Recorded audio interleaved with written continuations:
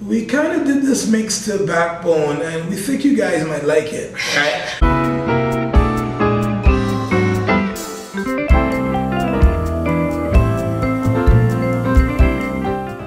Well, you know, and in particular, the experience with Let Your Backbone Slide, the way it sort of rolled out was there was an original version to the song that was later remixed, and the remix became the single. Yeah. But I remember the night that the producers, Peter and Anthony, called me and said they had a really unique way of communicating.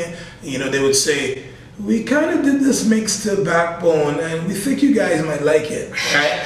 And I know when Wes and I heard it, I personally was tearing up at how amazing it was. Yeah. And I know Wes knew what it was, because he was very specific about, he knew the anatomy of the hit, right? And I remember hearing that remix and being really excited with its potential and the groundbreaking feeling that we felt before actually breaking that ground. I know I'm not alone, but I can remember exactly where I was and exactly what was happening, who I was with the first time I heard that song. You know what I'm saying? And I was at Dufferin and Lawrence. Maestro is such a great guy, and I remember writing about him performing at a fan's wedding a couple of years ago, and he's still in the Canadian community. It's amazing how Canadians are amazing. You know what I'm saying? No, you're absolutely right. I think we come in a package of humility and grace and appreciation.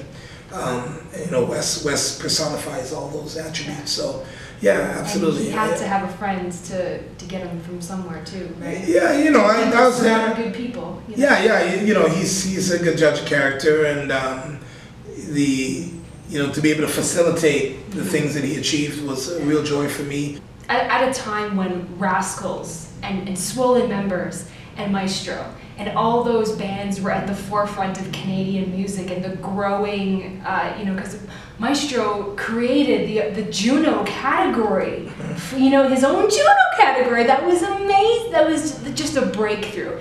Can you tell me what it was like? Just transport yourself back in time. What was it like during that time capsule?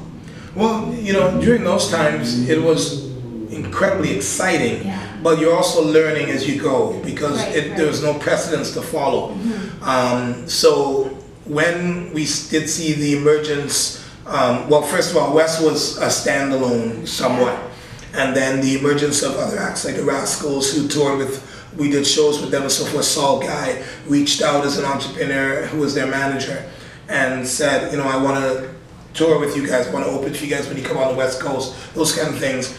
And then when you're going to different parts of the country and you're being appreciated by fans, you know, when you think of it from a pre-social media standpoint, these aren't followers, these are fans, right? You know, watching the other acts evolve and more content go to radio and to video and so forth was encouraging, because we knew to some extent we had paved a bit of a road for more to follow. And you know, I've always worked on the behind the scenes portion and tried to make sure that the infrastructure for the music grew with the music itself and its popularity.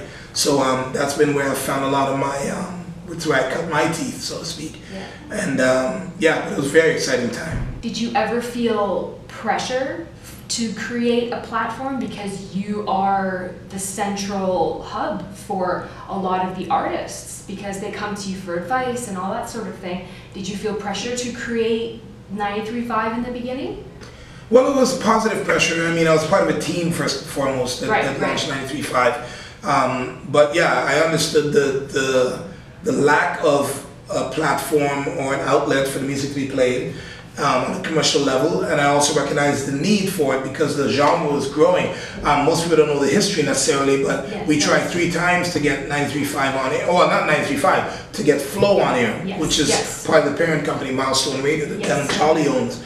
And the goal was to launch a creative voice for black music and black people, understanding that the culture of black culture, which has no color to it, is the most inclusive and most popular culture in the history of art. Like, there's no question about it.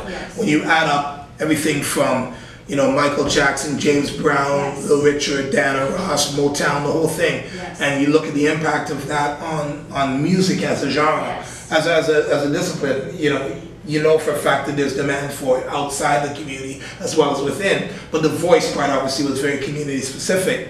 And yeah, so when we, recognizing that, I basically came in and said, I'd like to lend my support. I work with this artist named Maestro. We've had some success, and we think our voice and presence in this project would have some positive influence. So that was really the impetus for it. So as far as pressure, I put pressure on myself to do the things that I think I can achieve.